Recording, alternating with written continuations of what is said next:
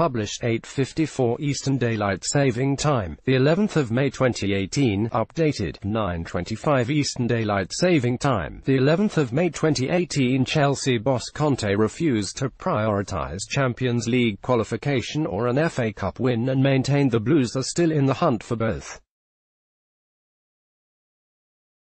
The Italian side are currently 2 points adrift of fourth-placed Liverpool and play Manchester United in the FA Cup final on May 19. At this moment we have to try to reach both targets.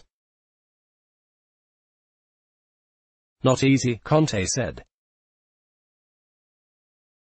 Antonio Conte has refused to give up on Chelsea finishing the season in the top four. The Blues need to beat Newcastle and hope Liverpool lose against Brighton to achieve that. The situation, especially for a place in the Champions League, is not in our hands.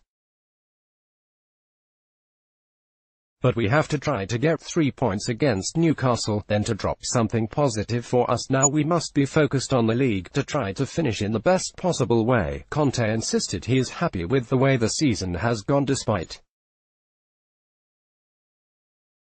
ongoing questions over his future at Stamford Bridge. I think this league is great, is the toughest league in the world, the 48-year-old said. To compete in this league with so many teams, so many clubs very strong, it's always a great chance that you have.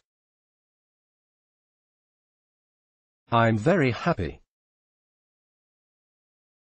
I'm very happy for last season, I'm very happy for this season. Conte is now, however, thinking about his position at the club. I think I'm living with this speculation since the start of this season.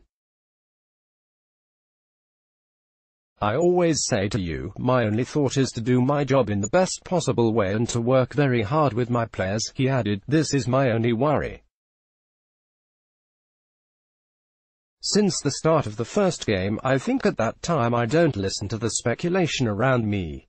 And this is the right moment that I start to be worried. After Newcastle, Conte's side then play Manchester United in the FA Cup final on May 19.